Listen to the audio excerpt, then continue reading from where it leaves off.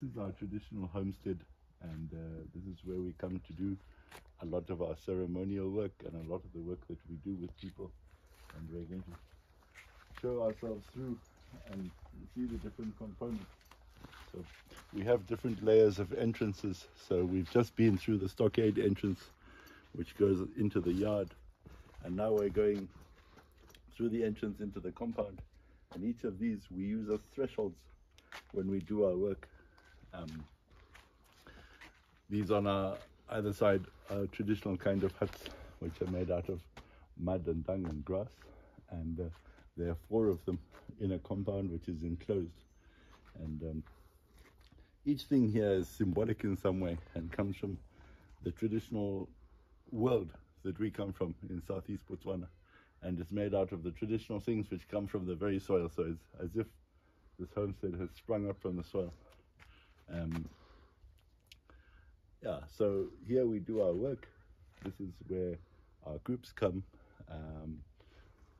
Maybe you can introduce them more, Cole. Yeah, it's representative of a traditional homestead, this, and one of the things that's important about it is that it represents a way of life which has more or less disappeared from Southern Africa now. It's become hybrid, it's become a mixture of traditional ways and Western industrialized ways as globalisation sweeps the subcontinent.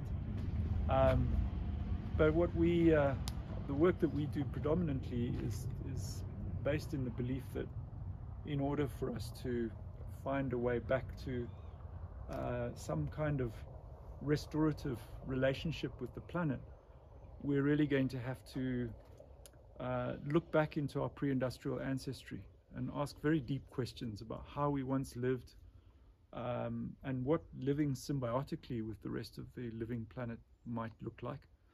And so this place, in its traditional sense, is quite a strictly traditional place, really represents an intermediary point between modernity, the world of our industrialized, globalized way of being, and our pre-industrial ancestry.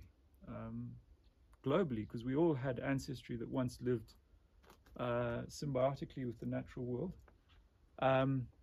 But here in Southern Africa, we were very fortunate to have grown up in a time when there still was a lot of these traditions, and we grew up in wilderness among people who had a very deep relationship with wilderness.